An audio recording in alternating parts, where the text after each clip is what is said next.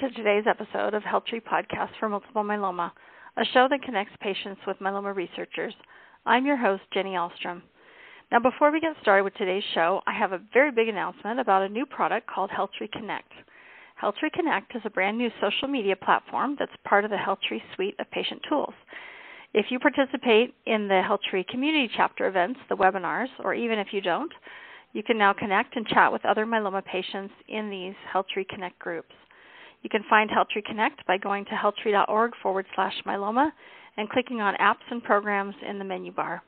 It's quite similar to Facebook and function without all the other distractions, and if you've used our forums in the past, we're moving those forums over to this new platform. In HealthTree Connect, you can post questions or comments, comment or react to someone else's post, add photos or videos to a post. You can subscribe to certain groups, which will put those conversations into your personal feed, and you can also view the general feed. You'll notice that more groups are coming, including those not linked to a particular chapter. For example, we'll be adding a younger patient group, additional geographic groups, and a group for patients without caregivers. And you'll find more groups over time.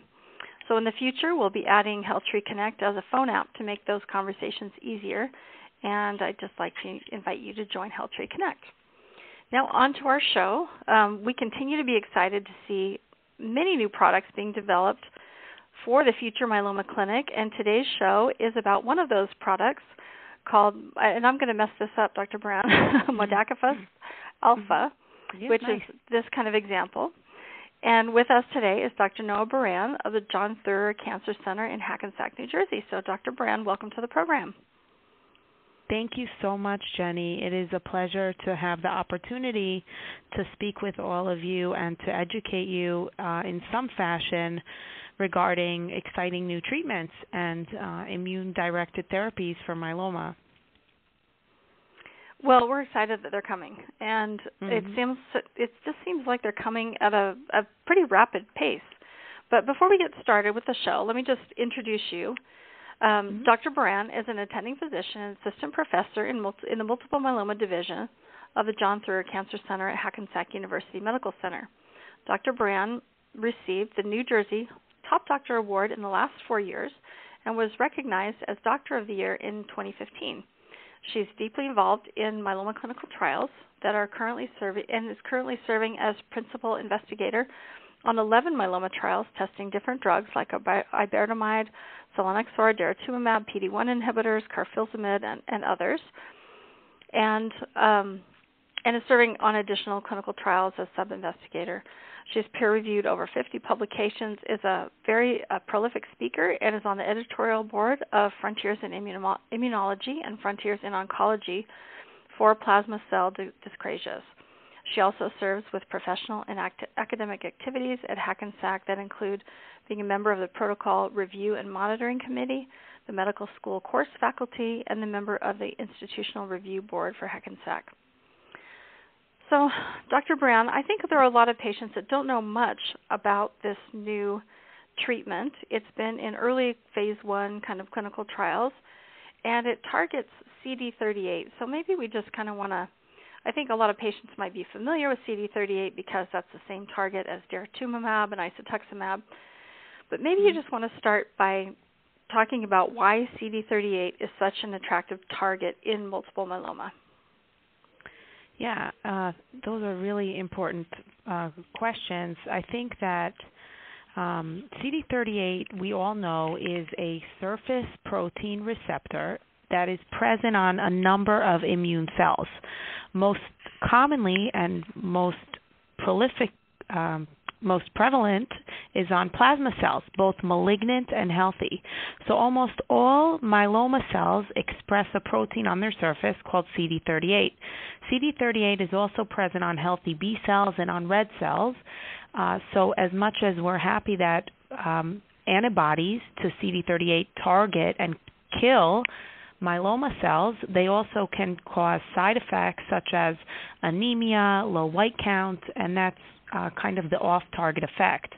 Now, the other effect that we see from daratumumab and isatuximab and other targets of CD38 is that not only do they have anti-myeloma effects, but they also have effects on neighboring immune cells, such as T cells and natural killer or NK cells.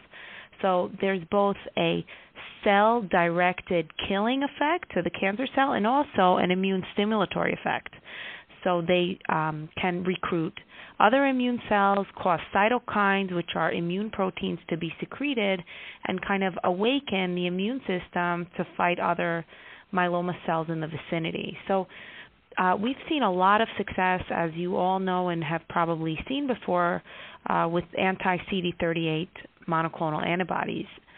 The difference and what makes modafakusp alpha unique is that not only does it bind CD38, and it does bind a different epitope, so patients who may not respond to daratumumab or isatuximab anymore, this therapy can still work because it binds on a different area of the CD38 protein. So that's number one. That makes it unique. And the other unique part is that it consists of two molecules, not just the antibody that binds to CD38, but also it has an immune cytokine called interferon, which can be introduced into the myeloma cell and activate the signaling inside the myeloma cell to die. And it can also indirectly and directly activate other immune cells. So I guess I will just say one thing, unless you have a question about interferon. No, I just want to explain interferon because I think in order to understand how this therapy works, and we'll call it Moda just for, it's certainly, I don't know if that's what Takeda wants, but for the purpose of this discussion and for ease, we'll call it Moda. But in order to understand how it works, we need to understand what interferon alpha is, or interferon in general. So interferon is naturally secreted by the body's immune cells in response to a virus. And when you think of what happens to our body when we get the flu or when we get any other virus, even hepatitis C, is our body goes on fight mode and it starts to secrete all of these cytokines. And one of the most important one is interferon alpha 2B. And that cytokine makes you kind of fight and kill the virus and go into a mode where your immune system is activated. And that's why people may feel achy or exhausted with the virus. It's not because of the virus, it's because of your immune reaction to the virus. And so we were, initially it was thought, well, if this molecule turns on the immune system to fight off viruses, why can't we use it to our advantage to fight cancer? And back in the 80s, interferon was actually used as a treatment for myeloma, and it was one of the few treatments that we had. Interesting. And what happened? I read that there were, certain kinds of side effect profiles that were not that great, and I'm just wondering about the efficacy too. How well did it work? Yeah, exactly. Yeah, so there were a lot of trials that looked at it both as single agent and also in combination with melphalan and other treatments. And remember, this was before we had IMiDs, before we even had bortezomib or other proteasome inhibitors, so we didn't have too many options. And it worked. It worked in the lab. When it was tried on myeloma cells in the lab, you could see that it activated the immune system and fought and killed cancer cells. And it also worked when we used it in early clinical trials. But as you said, the side effects were very difficult to tolerate because, A, it caused a lot of anemia, very debilitating anemia, and also it caused those flu-like symptoms that we see with a virus. So patients always felt exhausted, like headaches, fever, myalgias or muscle aches, even dizziness and confusion. And even at worst, it could cause arrhythmias or heart palpitations. Now, they tried to kind of reduce those side effects with a different formulation of interferon called pegylated interferon, which is when it kind of stayed in the body longer but in lower doses and much more, not highs and lows, just a much more constant dosing. But even that, even though it showed a slight benefit in response, the side effects remained. And so as we started to develop newer agents for myeloma, specifically IMiDs, like thalidomide, lenalidomide, and pomalidomide, the interferon-based therapy started to die down and be used less and less, and the studies started to become futile. Well, it makes sense that they would move on to proteasome inhibitors and immunomodulators and things like that if that was the case, because that's not very easy to live with as a myeloma patient. Exactly. I've read too that that Moda is considered an immunocytokine. So can you explain just a little background about what that is? Yeah, I mean, it's kind of a new term. You know, there's all kinds of new terms that are coined. BiTEs, you know, bispecific T-cell engagers, ADCs, antibody drug conjugates. So we're really using the same basic principle, which is a monoclonal antibody. Now, the reason that it's called an immunocytokine is because it's the first immunotherapy-based antibody to introduce an actual cytokine into the CD38 positive cell. So it's very cytokines are not generally stable. If you infuse them into a person, they don't stick around long, and so it's difficult to utilize that form of treatment. So this is a very unique and interesting way of introducing a cytokine directly into a myeloma cell, and that's where you get that term immuno, and that means monoclonal antibody directed therapy, and then the cytokine part refers to the interferon alpha 2B molecule itself. Okay, that makes sense. And really what it's doing is very specific to the myeloma cell. So you're not going to get all those off-target effects, right, that you see with regular interferon or pegylated interferon. You're not going to see it affect the whole entire body. You're going to see it specifically affect those myeloma cells, those CD38 cells. So it's really unique and exciting in that fashion. And can you cover a little bit more about how it is completely different from isatuximab or daratumumab in terms of, because you're mentioning, you know, this is what's confusing, I think, for patients. It is considered, this Moda, a monoclonal antibody, but then you're incorporating the interferon piece. And I think I just need a little more explanation, or maybe I just need to hear it multiple times for it to sink in about how it's different. I think that's always helpful. Yeah, so it targets a different part of the CD38 molecule, so it can get into the cells in a much different way. And actually, we see that when somebody's had a long time of daratumumab or isatuximab, they start to downregulate, meaning the CD38 receptor. So those surface proteins on the myeloma cell start to hide once you've used the Dara or the ISA for a long period of time. And so it's hard. That's why patients become resistant to those drugs, because now the drugs can't get into the cell, or the cell can kind of hide from the daratumumab or the isatuximab. So this molecule is unique. It binds a different portion of the surface CD38.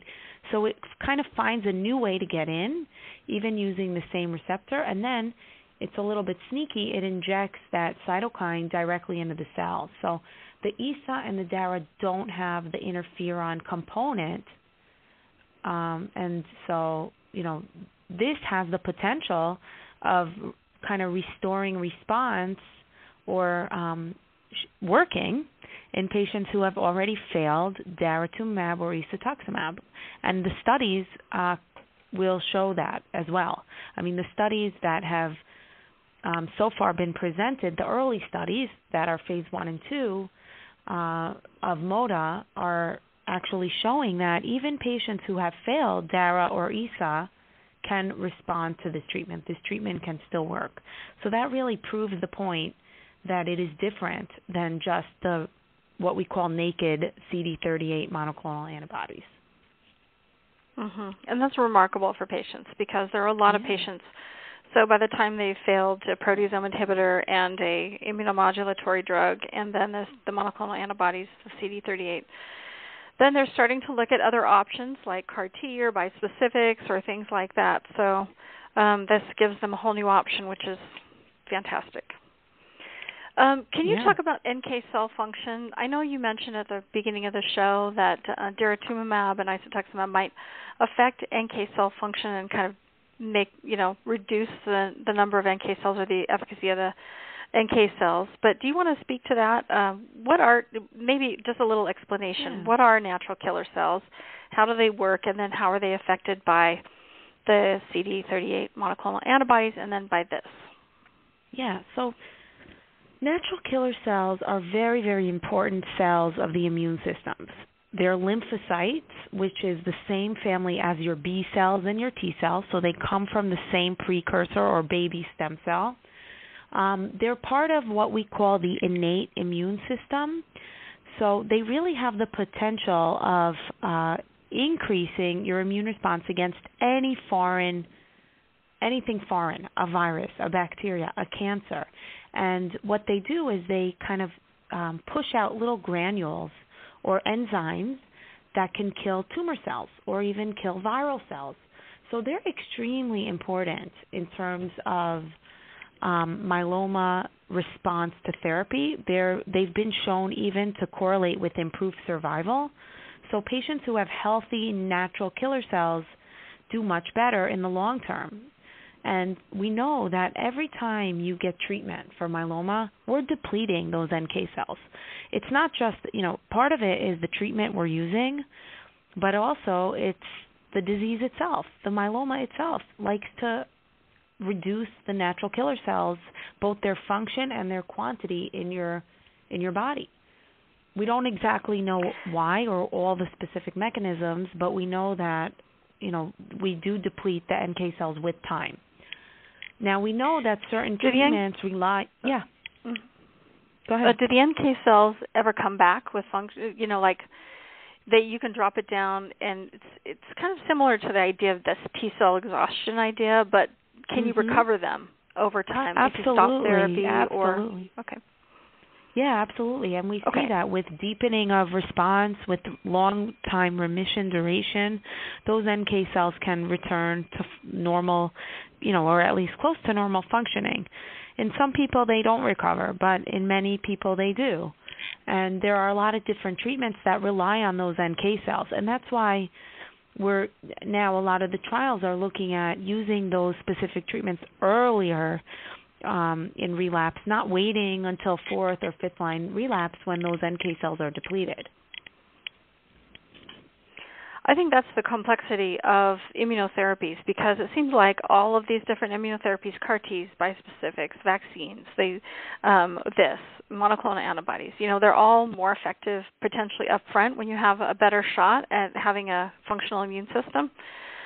And then that's also the blessing and the challenge. Like, what do you use when, right? Exactly. That is the question. And if you ask 10 different myeloma doctors that question, you will get 12 different answers, because nobody really knows. And, the problem is there's no comparison of what to use when. For example, there's studies showing that daratumumab in the upfront setting in combination with bortezomib, lenalidomide, and dex have remarkable responses. But it's never been compared to a triplet, head-to-head. It's never been compared to VRD or KRD. So, even though it looks like it's really, really effective, we really don't have the long-term data to tell us if, using a CD38 antibody in the upfront setting is really going to help you in the long run. And, these therapies do have other side effects, like depleting your healthy lymphocytes and kind of affecting in a negative way your immune system early on. And I think those questions really are yet to be answered. And we need to do more studies that are looking at regimens and comparing them head-to-head. Well, I agree. So we attended the International Myeloma Society meeting in Los Angeles last summer, and that was one of the big presentations, right? It was the Griffin study readout and talking about DARA and VRD, I think, versus VRD. And so we went back and pulled some data, because there was a debate, during that meeting about do we need to run a phase 3 trial and really see what's happening. So we came back and ran some of our HealthTree data against it, and we'll be publishing on that. So I think I think you're right. With all these different combinations, now you have this exponential number of treatment combinations that you're trying to compare, and there's just not enough time to run all the trials to compare all the things in all the combinations. That's the challenge now. Exactly. And the drug companies don't want to do it because what are they going to gain out of it? They're expensive trials, and they're not in it to, prove inferiority or reduce their patient, population. Right. Can you also talk about how this new drug is administered? Like, is it an IV? Is it an oral medication? How often is it given? For how long do you take it? Things like that. Yeah, it's given IV. The dose right now hasn't been exactly finalized, but I can tell you that, and the phase 1 trials look at what is the correct dose. So the earlier phase 1 studies were dosing it weekly. Then and they were seeing a lot of side effects, specifically low blood counts, low platelet counts, some skin rashes, but really it was the blood counts that were really low. Then they went to every 2 weeks and finally every 4 weeks. And it looks like the efficacy was excellent. At 4 weeks, it still had it was working, and also it was much more tolerable. They didn't have to hold the dose or delay the dose. So it looks like it's going to be on a monthly basis, every 4 weeks, IV. And the most recent study, and the way they determine is they look for something called maximum tolerated dose, which is kind of like when there's too many side effects to go on, they have to go down on the dose. So it's probably going to be a fixed dose. It's not going to be a weight-based dosing. It's going to be IV, and they're looking at 2 different doses, 120 and 240 milligrams, at least for single agent. Once you start combining it, that could totally change. But at least, once a month seems like a reasonable frequency. Yeah, very reasonable. It's much better than once a week, that's for sure, from a patient standpoint. And then how long does the IV take to administer? Certainly you have to give the pre-meds. Based on the studies, it takes not more than an hour. But again, that's still being worked out. So we'll see. They didn't have a lot of infusion reactions. It was about 25 or 2 patients in the most recent study at the weekly dose had an infusion reaction, and it was not severe. So I think that infusion time may even become shorter. Yeah, and that's what's different, too, than daratumumab or isatuximab, right? So you have these longer initial doses, and then they kind of space it out over time. And I think that's what we saw as patients, too, and we'll talk about the approval process and things that you've learned maybe with the data. But I think it's so interesting. They're trying to look at this as a single drug, but most of the time myeloma drugs are given in combination with other things. And you saw that with Blenrep, too, right? They tried it single and then started combining it with other things, and then were able to space out the frequency. So that'll be interesting to see if they're able to do that as well. So you talked about the difference between daratumumab and isatuximab and this drug. And I think the ability for patients to use this drug after they relapse after those things, what you're seeing in the data right now, do you think that this drug will end up being a replacement choice for either one of those drugs? I mean, maybe you just don't know yet. You don't have enough data, but that would be an interesting idea, too. Is it like a next generation kind of tool, or it's like just one more tool in the toolbox? I think until this disease is curable, we're talking about increasing our tools and increasing our, I always call it a box of chocolates, our chocolates in the chocolate box. I think there may be a role for it, earlier lines of therapy, especially, the side effect profile.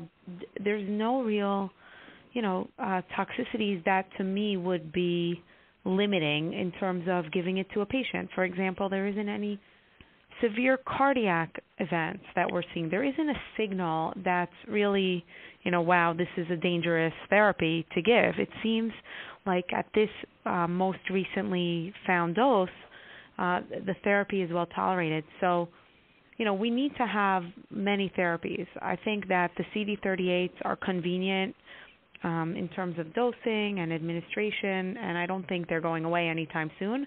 But I do think it's very exciting that the response rate for Moda is the same in the people who did and did not have Dara or Isa. So that tells you that it can really rescue patients who have failed anti-CD38, which is a big deal. Not all drugs can do that. It's huge. No, it's huge. And it's fantastic. Yeah, wonderful. Well, do you want to talk a little bit about where it's at in the development process? I heard about it a very long time ago, but I heard more about it at last year's ASH.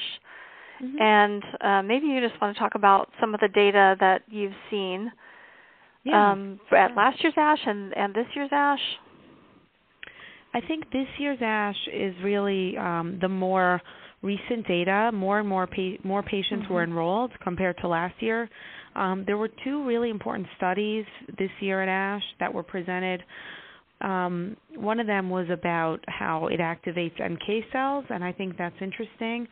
And that was more of a laboratory analysis because they took the serum of patients who were exposed, the blood of patients who were exposed to this, and they proved that NK cells were activated in the setting of this drug. So that kind of proves your concept or, proof of concept how it works. I think the more clinically relevant study was the final results from the phase 1-2 studies. Let me just shut this. I apologize. Oh, that's okay. I'm so sorry. Yeah. So the study was presented by Dan Vogel at ASH, and it presented data from about 30 patients who received Moda at what we call the therapeutic dose or the monthly dose. So patients who were included in this study had at least 3 prior lines of therapy, so they were fairly heavily pretreated. They had to be refractory, meaning they've already exhausted a proteasome inhibitor and an IMiD. And the study basically treated patients until progression of disease. So this was not a study that stopped, like a fixed duration study that other studies are now doing. This was a treatment until progression. So the patients showed. So they focused on for the analysis. They focused on the patients that were actually treated at the therapeutic dose. More patients were enrolled. About 100 received drug, but most of them were in the dose escalation phase. So they really received suboptimal dose or not enough drug to really make a statement about efficacy. So among the 30 patients who received the therapeutic dose, the overall response rate was 43%. And just for historical purposes, so we understand the context, and this is now changing, the standard or what the expectation is. But in prior studies that looked at patients who failed 3 prior lines, including a proteasome inhibitor and an IMiD, and a CD38 antibody, so most of the patients who were on this trial did fail a CD38 antibody as well. And in those patients, we kind of expect a 30% response rate. And that's how other therapies in this space have been approved. For example, selinexor was approved in a similar patient population with an overall response rate around 30% as a single agent. So this is a very good overall response rate. Now, I think teclistamab is going to change, which is the BCMA bispecific T-cell engager, may change that bar because we're seeing response rates around 60%. So, again, you cannot compare trial to trial, and in fact, these patients, a subset of them already failed BCMA therapy. So I would argue these are even more refractory patients. So I think overall response rate of 43% is very, very good. And that means that 43% of patients had a response of a PR or better, or a 50% reduction in their tumor burden or more. And the median time to response is 1.2 months, so it works pretty quickly. The median progression-free survival, which is kind of a reflection of the duration of response, was 5.7 months. And then the side effect profile was what we would kind of expect with treatments in this setting. So most had low white count, including neutropenia. Most had a low platelet count. Infection was seen in about 10%. They were severe infections, which again is fairly common in myeloma patients receiving therapy in the third line or greater. I think this is still a very small number of patients. It's not a long follow-up, so the data is going to change, the number is going to change. And I think what's more important is looking at kind of the patients who already had an anti-BCMA therapy. So that includes, at the time of the study, belantamab, CAR T cells, and possibly a bispecific T-cell engager, because teclistamab and other ones, elranatamab, and another one, Regeneron has one too, were already in clinical trials. So I think in patients who already had anti-BCMA therapy, the overall response rate was 27%. Again, it's a small number of patients. We can't take this, these numbers will change with time, but certainly this is very promising. And for just a single agent, we're happy with these results, and we think it has potential, especially when combined with other agents. Yeah, and can we talk about that for a minute? I read this idea of resetting the bar, because I think the FDA is starting to do that a little bit, but I don't know, from a patient standpoint, if they really should or not. Because, you mentioned a few, like selinexor. I think carfilzomib was approved like that. I think even daratumumab. I can't remember what but those. They were all kind of in that 30, 35. Correct. % kind of response rates, and then they were combined with other things. Like even teclistamab just had data that came out showing it was in the 60s, low 60s or something, and then it was combined with other things, and it was almost 95% overall response rates. So it kind of concerns me as a patient to have this higher, 60% bar, and then everything has to meet that bar that's being developed, because once you fail that, then you're out of options. So it doesn't make sense to quash everything else and hold it to that higher standard. So I don't know. No, you're absolutely right. I think agree about 100%. That. Yeah, and I think that, hopefully the FDA is not going to also only look at response rate, but it's also about toxicity. So, for example, teclistamab really depletes your immune cells, and patients can have significant infections, viral infections. They may have prolonged COVID, prolonged even parainfluenza, recurrent pneumonias, and this is not, that was in a large subset of patients. 40% of patients had infections that were, meaningful.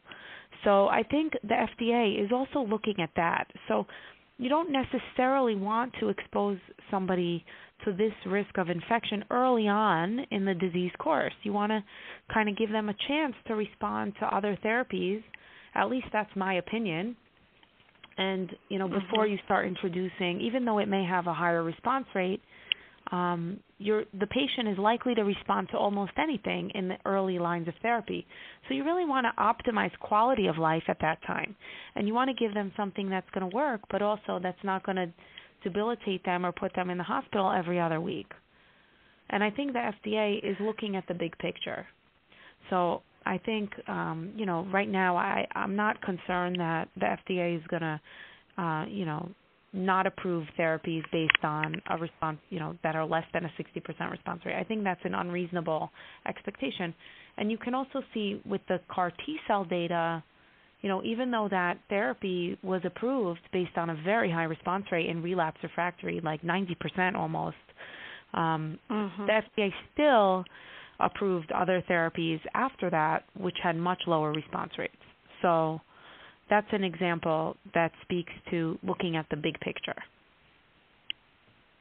Yeah, I agree. Well, having everything on the table as a patient is so important because you just never know what you're going to need and when you're going to need it and in what line of therapy, You want to have options, maybe we of can, course. Yeah, oh, for sure. Mm-hmm. And yes, you just never know. And people respond differently. And Go ahead. I was going to say I have patients even when they're doing really well and they're in remission and they're always saying to me, well, what's next? What are my options moving forward if this stops working? And you always want to have that, that knowledge that there's something next. And for now I can still say that to almost everybody. Mhm.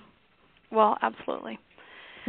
Well, let's talk for a minute about what it's in clinical trials with currently, because I think it's really fun to watch clinical trial design change a little bit, in my opinion. I'm seeing changes with multiple arms all at the same time because you're trying to, the company is trying to figure out how does this work best and in what combination. And so do you want to go over how it's being tested now in clinical trials?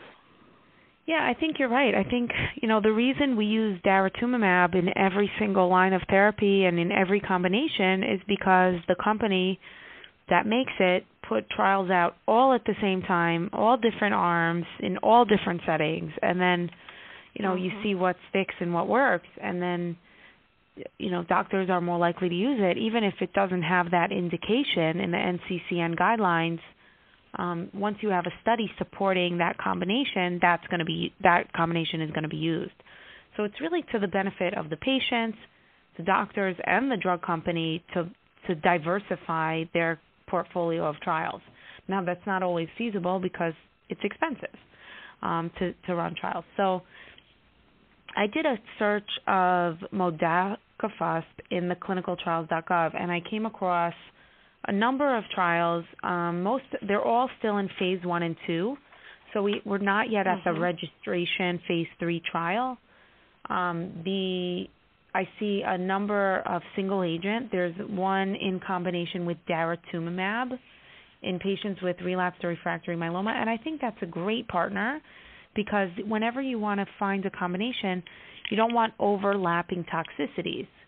So the side effect profile of Dara doesn't seem to interact with the side effect profile of Moda. Another trial is looking at Moda in solid tumors with pembrolizumab. And in fact, I think pembrolizumab is a checkpoint inhibitor. It blocks PD-1, PD-L1 interaction. And that's another way to kind of wake up the T cells, wake up the NK cells, stimulate immune response. So I think that's a great partner, and I actually wanted to do that in myeloma. I think that would be a great combination in patients with multiple myeloma. So that's one. Can I ask about that before you go on? Because I know these checkpoint inhibitors kind of, when they were combined with the immunomodulatory drugs, there were not good outcomes there. Right. And so what has your experience been in kind of bringing them back to the myeloma clinic? Because maybe in a new combination, that would be a wonderful, treatment option for patients. Yeah, I think it's a shame that the checkpoint inhibitors were handled in the way that they were. And I think there's a lot of evidence now showing that when those trials were shut down, there were a number of trials with pembrolizumab, which is Merck's PD-1 inhibitor, in combination with lenalidomide and in combination with pomalidomide, both in the upfront and the relapse setting. And initially, the phase 1 and 2 looked good, but later, when it started to become randomized, there were more deaths on the pembro IMiD arm. And nobody could understand a pattern of deaths. It wasn't disease progression. It looks like there was a lot of toxicity that was not managed appropriately, because when you have checkpoint inhibitors, they can cause immune-mediated toxicity or reactions that are similar to autoimmune disease like colitis, endocrine disorders, fevers, cough that's not from pneumonia, that's from a pneumonitis or an inflammation. And there's actually studies from those Pembro trials where you're looking just at patient cohorts from experienced investigators. For example, the Japanese published their own data from those studies, and the checkpoint inhibitor arms look great, and that speaks for putting these therapies in the hands of experienced investigators who have had experience with checkpoint inhibitors. So a lot of the initial studies, or the ones that were shut down by the FDA, were done not in the United States and not in countries where the doctors had experience managing these drugs. There are other studies published, and one of them was here at Hackensack before the FDA shut it down, using the combination of pembrolizumab and dex after an auto transplant, and the results were really good. It was a very small trial, but certainly we didn't see any immune-mediated toxicity. We saw a much longer progression-free survival in high-risk patients after an auto transplant. So I do not think that the checkpoint inhibitor story is over in myeloma. We've had, at least here, several discussions with the FDA about looking at these drugs and kind of being open to them, and it sounds like there is going to be a future for them. Of course, the FDA wants you to do these trials in more advanced myeloma patients because they don't want to risk toxicity to patients that have a lot of good standard of care options. Yeah, that makes sense. Can you also explain, when you say a phase 1-2 study, how do they break that out? Because phase 1 is usually safety, phase 2 is, well, you can describe it better than So phase 1 is a dose finding. When they combine it, I'm curious. So what a lot of studies are doing is kind of a phase 1B/2. So that means that you're looking not only at safety but also at efficacy. So what they do is maybe a dose escalation. That's the phase 1. So they start at a really, really small dose, and they calculate that dose based on, mouse models. So they test the drug in animals first, and then they see what's safe in an animal, and they have a formula to calculate what would be safe in a human, and then they reduce that dose even more, and they look at how that dose affects the organs, and they do something called pharmacokinetic studies and pharmacodynamic studies, and looking at the drug and how it affects the body. And then if, for example, they'll dose 3 patients at a baby dose. If those patients don't have side effects, they go up on the dose. They go up to a second dose level and then a third dose level until they see toxicity. And they monitor patients very, very carefully. They do EKGs, they do frequent visits and blood tests to make sure, the liver is okay, the kidneys are okay. And then that's the phase 1 portion. Once they reach a dose that is effective and that's safe, they start to do an expansion, and they say, okay, now we're going to open it up to, let's say, another 45 or 50 or 60 patients at what's called the RP2D, or recommended phase 2 dose. And that's where the phase 2 portion comes in, and then you can expand it and see how effective it is in a much larger cohort of patients. And almost all trials now are combining. Yeah, it seems like it. It's cheaper probably and faster, I would think, to do it like that. Yeah, because then you already have your sites. Yeah, right. And you talked about the FDA kind of approving after the phase 3 or the registrational type trials, and I never had understand that term till recently. But some drugs, it seems, have gotten earlier FDA approval, like I think daratumumab was approved after phase 2 or things like that. Do you see this having to go through that whole process, or do you see opportunities for this to have a faster approval? Yeah, so sometimes a drug company can apply for what's called fast track expedited approval. And in order to get that approval, and that approval is based on phase 2 trials, not on randomized phase 3 trials, you have to prove that, number one, there's not options for the patients, so you have to have an unmet need, and you have to have kind of a rare disease. And, even though we have a lot of myeloma patients, it is a rare disease. So I think and also, it's not a curable disease, so many of these drugs are getting approval, fast-track approval. Now, it doesn't mean that you're going to get it forever. Look at belantamab, and look at other drugs, that melflufen, that were approved initially based on the fast-track conditional approval, and then when the phase 3 studies came out, they said, nope, not good enough, or benefit does not outweigh risk. Toxicity is too high and benefit is too low. So I think we're seeing a lot more of that withdrawal of approval. Yeah, or no more data is needed or something. Exactly, more data is needed. Interesting. Yeah, I mean, I know in belantamab they haven't given up on the drug, and the company is, getting their data and doing their studies, hoping to get approval. Yeah, makes sense. And I interrupted you when you were going through the different trials in the combinations that it's being done in. Yeah.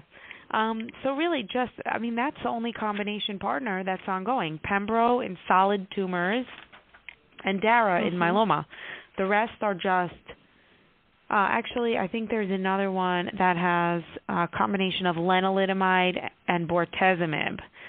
And that's a phase 1 trial with several arms.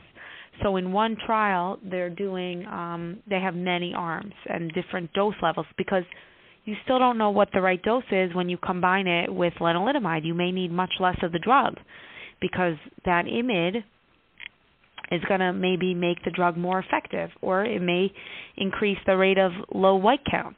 It may increase the rate of infection. So whenever you do a combination, you have to start from scratch regarding dose. Yeah, absolutely. Well, all these different combinations, that's a lot to try to figure out and to try to get enough patients into each arm so it's like statistically worthwhile so you get an answer. Yeah. I also saw one trial that was using it, in one of the trials it looked like they had it open for doublets, and then they had it open for triplets, and then they were using it as maintenance therapy for newly diagnosed patients, which I thought was really interesting. How would you see this being used as maintenance therapy? I think it's a great maintenance therapy, because I think the idea behind maintenance, and even maybe consolidation, maybe maintenance isn't going to be maintenance anymore. Maybe it's going to be just 4 months or 6 months of therapy and then stop and give people an actual break. And I think the field is headed toward that direction, especially with all these new treatments. What are we really doing by giving single agent low dose lenalidomide? What is it really doing in the long term?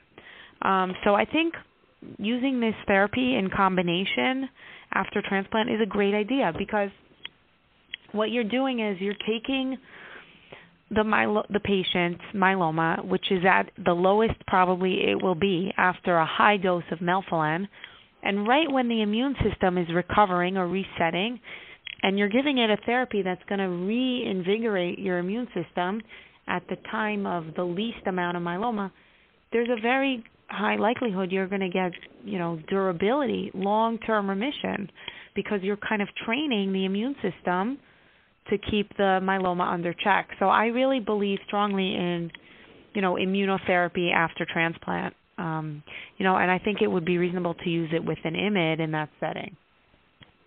Hopefully the trials are going to pan out. Yeah.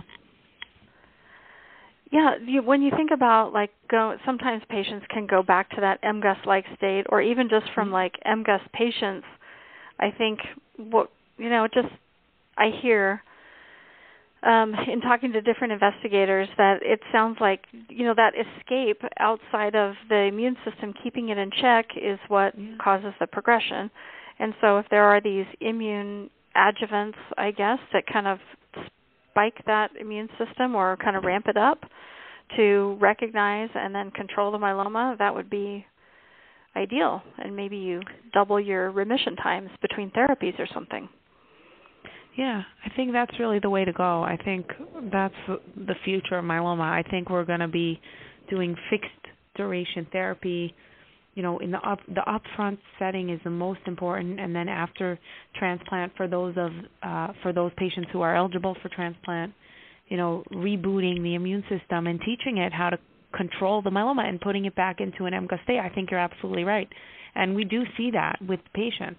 I mean, we see patients quite often who are in remission, with a small M spike, 0.2, 0.3, no MRD negativity, just small burden of disease for a decade.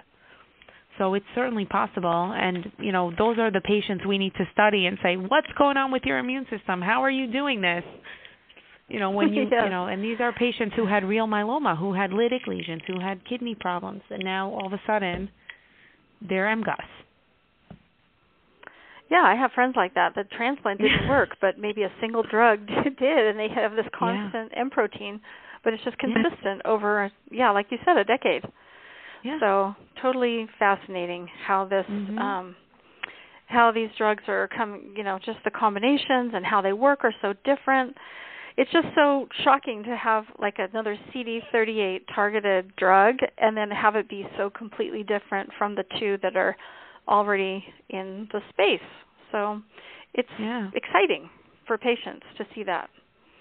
Because you wonder how many more targets you can actually find, right? We have BCMA and we have CD38, but, maybe there aren't 15 more targets to go after. I don't know. I'm sure there are much more than that. We just have to find them and be patient and keep doing what we're doing, and patience help trigger and make the doctors move faster and make the scientists move faster. So we all have a role in this. Yeah, I agree. Yeah. And there's a lot the patients can do. So I want to open it up for caller questions. So if you have a question for Dr. Biran, you can call 347-637-2631. and then press 1 on your keypad. And we will start with caller ending in 9153. Go ahead with your question.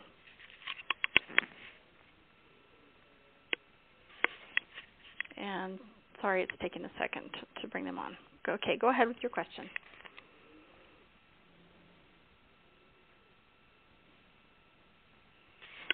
Oh, maybe they pushed the button and didn't mean to. Okay, caller at 9569. Go ahead with your question. Hi. My question is, are they doing anything with the high risk or non-secretory in the clinical trials? And then this Moda, do they still give you dexamethasone? And do you continue with immunomodulators and daratumumab and Revlimid? Yeah, those are great questions. So the first part of your question speaks to the patients who are high risk and non-secretory. I think there is right now a big focus on high risk. Most studies are actually requiring a certain subset of patients who are enrolled to have high risk cytogenetics. And the definition of high risk is changing. So we're learning about, different mutations, next generation sequencing, and different ways to characterize high risk. I think in terms of non-secretory myeloma, it's a different story. We have had trouble in our practice getting patients with non-secretory myeloma on trials. And, usually early phase trials will allow it, but later phase trials who are trying to get their drug FDA approved do not, and that's because it's much more difficult to know if the drug is working. It's not impossible. We can determine based on scans, based on biopsies.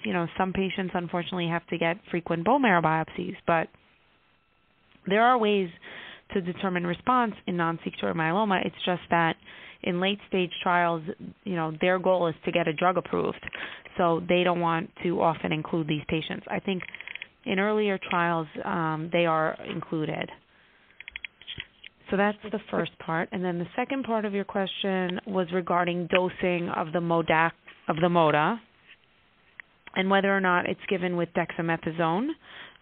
This drug was not. I believe it was not, but I'm going to check just to make sure I'm correct. Yes, it was immune activation, additional cohorts. Yes, some cohorts were with dex and some were not. So it was looked at both with dexamethasone and without. And it looks like there still was efficacy in the cohorts that did not use dexamethasone. So that's good to know. Yeah. Thank you. Yeah. Mhm. Okay, great. Thanks for your question. Okay, caller ending in 9569. Go ahead with your question. Hello? Hello? Hello. Yes, go ahead with your question. Oh, it said 9529. Maybe you... Okay. 9569. Sorry about that. I'm a recently, I guess you would say recently diagnosed, actually. I was diagnosed in April of last year. I was on immunotherapy. I had 3 rounds of immunotherapy. I was in the kids study, and then I had an autologous stem cell transplant. I was told then in 4 months, so I'm kind of back to being able to go to work, but I was told that within 4 months there'll be a second transplant. And as I was listening to the program, I heard Dr. Biran say that she likes to do immunotherapy after the transplant. I'm currently in remission, so after the second transplant, I'm kind of where you were saying, what next? What would I do next? Yeah, I mean, I think, certainly there is an opportunity for what we would call consolidation therapy. I think it's going to depend on, where your disease falls after the transplant, how your immune system recovers, and where your disease markers lie. So I think that's certainly a conversation to have when you're, all done with transplant. And, the clinical trial may in some way dictate, what you're getting, but we'll see. Okay. I think it's a great question and a great discussion. Well, I'm actually at the John Theurer Cancer Center. Yeah, I figured because you said you're on KID, and that is an investigator-initiated study. I don't think anyone else has that except us. Oh, okay. Or Georgetown. So I figured, and yep. Well, I was also going to. So is it that there are different? Because it seems like there's just so many different treatments. Is it kind of based on where the patient is, or? Yeah, I think it's based. Yeah, it's patient by patient, and it really depends on how deep the remission goes, how you tolerate the treatment, and what your initial FISH and cytogenetics are, and what your risk of progression is. So I think it's an individualized discussion, but it's important to know that there's many, many options, and what you don't get at consolidation, you can always get at relapse. So it's also about the timing. Okay. I was just wondering because there was just so many. I was just hoping I get the right one. Thank you. Yeah, of course. Thanks so much. Okay, we have 2 more questions, if you don't mind. Caller ending in 9153. Go ahead with your question.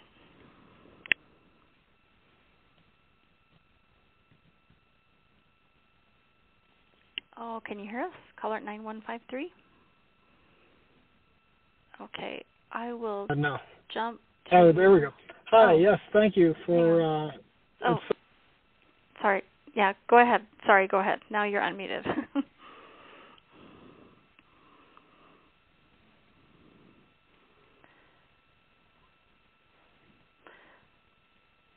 Okay, sorry about that. We're not... Okay, go ahead. Can you hear me all right? Start over with your question. Yes, now we can. Sorry. Yeah. I think you left me unmuted, and that's what started it. Thank you so much for a real wonderful talk today, and I really enjoyed it. I had a question about this as an immunotherapy that activates the immune system and natural killer cell function. But there's also other drugs that do this too. So how do you feel about any anticipated side effects and issues when you combine multiple immunotherapies for a patient? I think they all are unique, and I think they all have their own side effect profiles. So as long as there's no overlapping toxicities, I think it's a good, approach. There's data, for example, on Dara in combination with Dara and IMiDs. There's combination on other immune, ELO, for example, is a NK cell stimulator with IMiDs. So as long as it's safe and there's no overlapping toxicities, I think it's a very effective approach.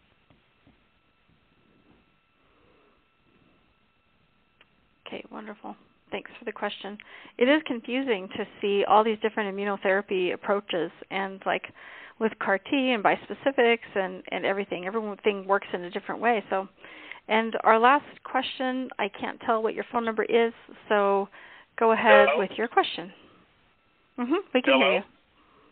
Hello. Yep, we can hear you. How's it going? Good. How are you? So how are you doing overall? Oh, well, okay. I think we'll just end the show, Dr. Biran. We're thankful that you participated. We're so thankful that you're doing all the work that you are doing in myeloma, and we're just so grateful for you as patients, that you're working on things like this to move them forward. Thank you for having me, and I wish everyone the best. Thank you. Yeah, thank you so much. And thanks to our listeners for listening to the HealthTree Podcast. Join us next time to learn more about what's happening in myeloma research and what it means for you. Bye-bye.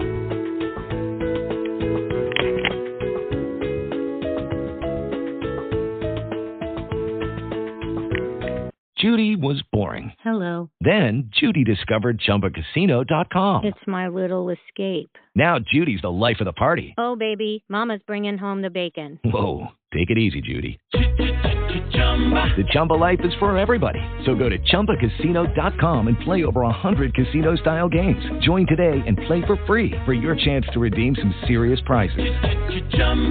ChumbaCasino.com. No purchase necessary. Void where prohibited by law. 18+ terms and conditions apply. See website for details.